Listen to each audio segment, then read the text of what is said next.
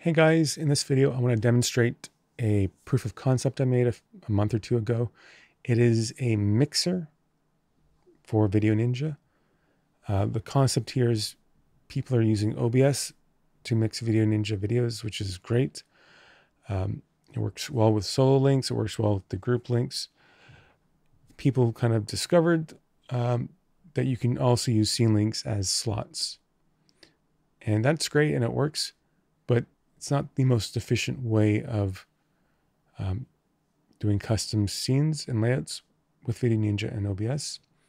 The idea here is if you have, like, say, 6 slots, as a director, you can add and remove a guest from that browser source in OBS, treating it like a dynamic slot.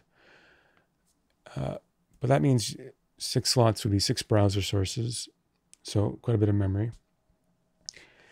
But also, for the guests, they have to connect to each of those different browser sources. They may not be streaming video, if they're not in the room at least, but they still have to be connected and on standby. And that causes a lot of issues. It causes a lot of load for those guests. I shouldn't say a lot, but if you're an Android if you're an Android user and you're connected to a room that has 20 of these scenes, that means you have 20 connections open. It does start causing problems. You know, it's wasted CPU cycles in a lot of ways, just because those connections do take up resources and CPU. So a solution to all this would be to have one browser source in OBS, so you have low memory, and the guests only have to connect once, so they don't have to have 20 connections kind of being juggled. Because let's say your internet hiccups, you have to reconnect to 20 different scenes rather than just one. And there's a lot of reasons why we want just one connection. So I made this prototype. Ugly, and the UX is horrible, so the user experience is non-existent here, but it's a proof of concept that works. And I haven't gotten any user feedback lately because it's too hard to use. So I'm hoping that this video will help you understand how it works, give you ideas of what's possible, and hopefully it gives you motivation to try it, give me feedback, tell me what you want, so that I'm motivated to finish it off and that I have some sort of vision on what it should do, how it should look. Okay. So to get started, we have some invite links on the side here, and we can just open up these links and bring in a video in. So I'll join with a snap camera since my main camera's in use. And you notice that we have this little button down the top left that correlates to the stream ID. Super hacky right now, stream IDs rather than a given name. But just as a proof of concept, you can see that this video and the snap camera stream are related. I can then just bring someone else in.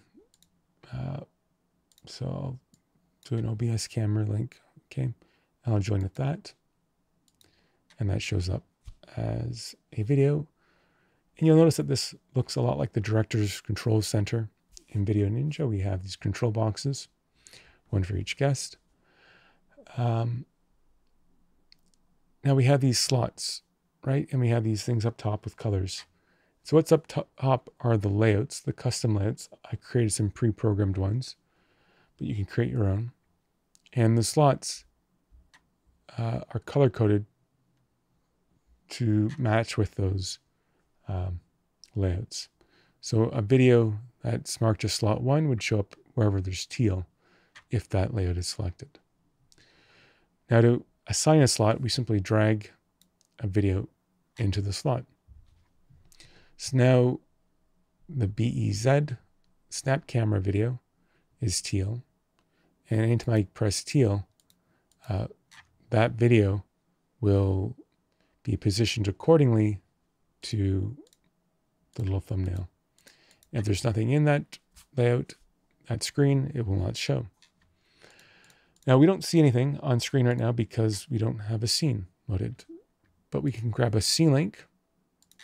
We can open up OBS. Let me switch to OBS here. And I can edit this browser source, put our link in, control audio,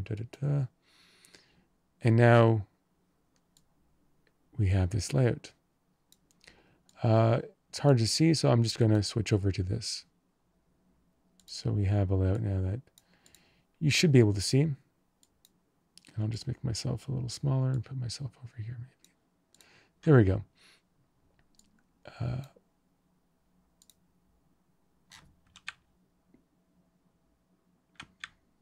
Okay, I like that.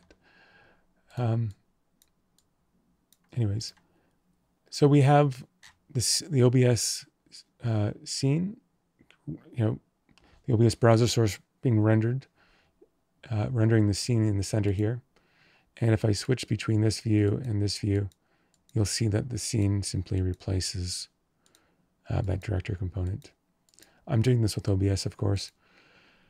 A feature that I'll be adding would be the ability to switch between these two different views within the Mixer application itself. So switch between a director control that you're familiar with, but also this scene layout that gives you a preview of everything. And it would be potentially interactive. Right-click menus, things like that.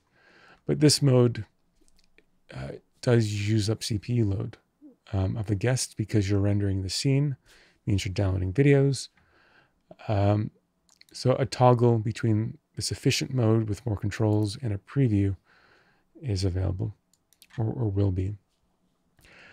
But yeah, let me just go through and try some of these buttons up top. So you'll notice that if I press the teal button, we see video 1. If I press the red button, we see nothing. And that's because slot 2 is still empty. I can drag something in, and I can reissue that command. Right? So these things have effects with the transitions. That's all programmable.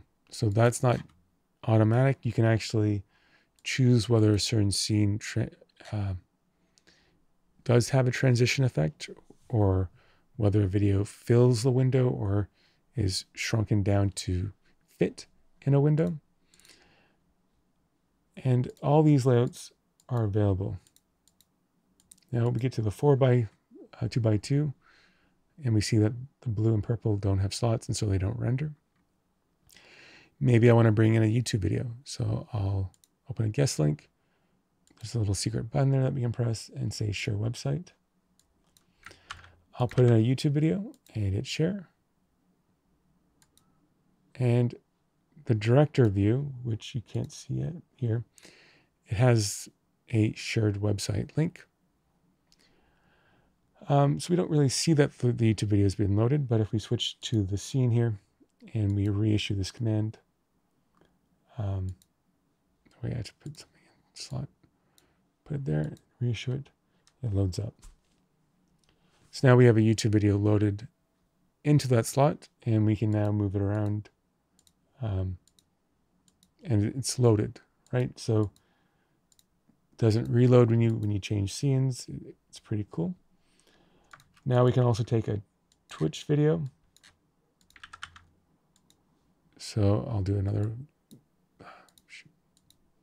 invite. I'll say join with a website again, paste our Twitch link in. Ignore that. Link shows up in OBS, right? And now we can switch to the scene mode, drag in the Twitch video, reissue a command, and the Twitch video loads. Now we can toggle between these. Okay. So I'm giving you a preview of what OBS would be looking like with the scene, where you can press these buttons up top to control things dynamically. You can then create custom layouts. You'll see that we only have 4 slots here, but the system's smart enough so that if I create a custom layout that has a lot of users connected to it, it will automatically generate the color code for that thumbnail, and it will generate the slots needed. So this is a 7-person layout. And now if I add more guests in, I can bring them in here. I can also switch elements here, and then I can reapply it. So switch, reapply, and they'll switch.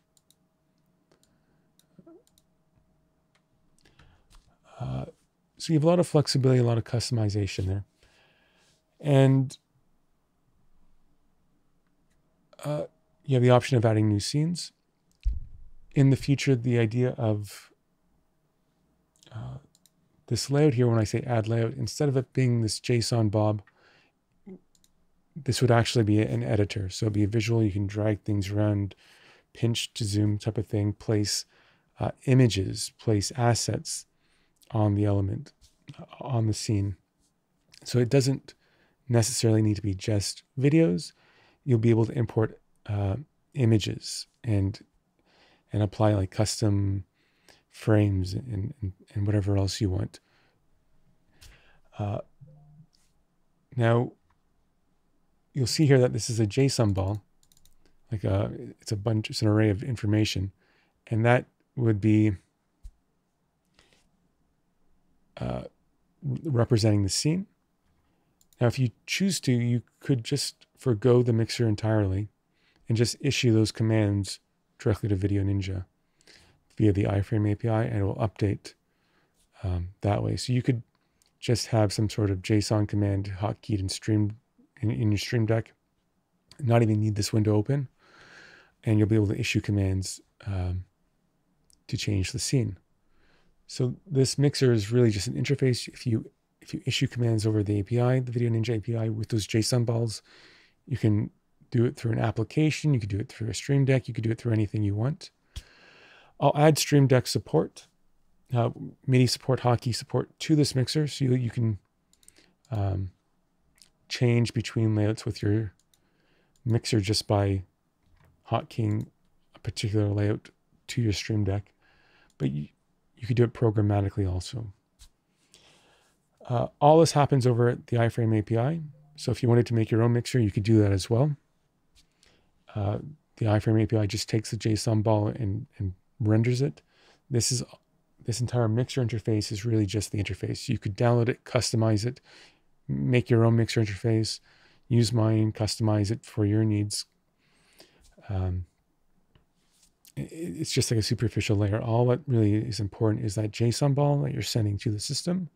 As long as it's formed right, you're good to go. To recap, some things that I'll be working on here is the ability to switch between like a scene preview mode and the director mode, so you don't have to refer to OBS to see what you're doing. It probably will be like a quality optimized version, the preview, but you'll be able to get a sense of the layout. I'll be adding hotkey support, probably MIDI key supports first, so you'll be able to map these layouts to your Stream Deck, so you can just minimize this and just issue commands that way pretty easily. Only logging on to, let's say, move guests into a slot. Once they're in the slot, you can just issue commands.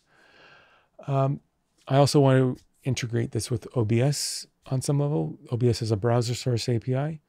So one thing I'm thinking about is like maybe I can map scene names in OBS with scene names here. So if you change scenes in OBS, it automatically updates the browser source in OBS with that scene. Or maybe something along the lines of that. Some sort of two-way conversation with OBS and this, so that as you change, there it reflects here. I think that would be kind of cool. I have a prototype of that actually already built, like a remote tool for controlling OBS. So I could kind of figure out how to bridge all that together. Yeah, and I guess the final thing that's important to me would be this layout, switching from very crude JSON array type data inputs to a fancy UI editor where you can drag shapes around, drag elements in, create a template, load the template, save the template as like a cookie file in this browser source. So anytime you come to the page, you can just have all your templates ready to go. And the point of all this is to allow you to have full customization, control, performance for both OBS and your guests.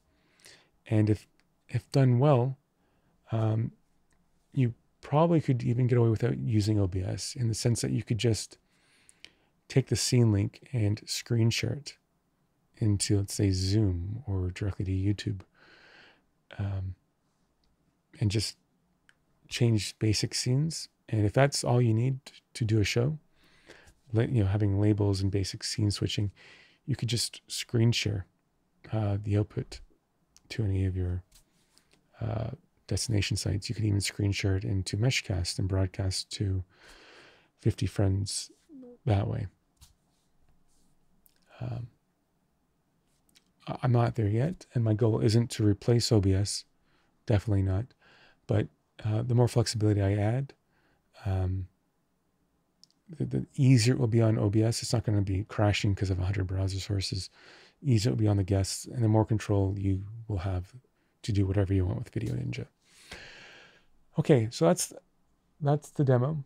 VDO.Ninja/beta/mixer.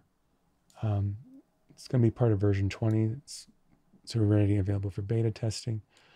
And based on your feedback, version 21 will be amazing. Or so I hope. Okay, that's the demo. Take care, guys. Thank you so much. Bye. Thank you.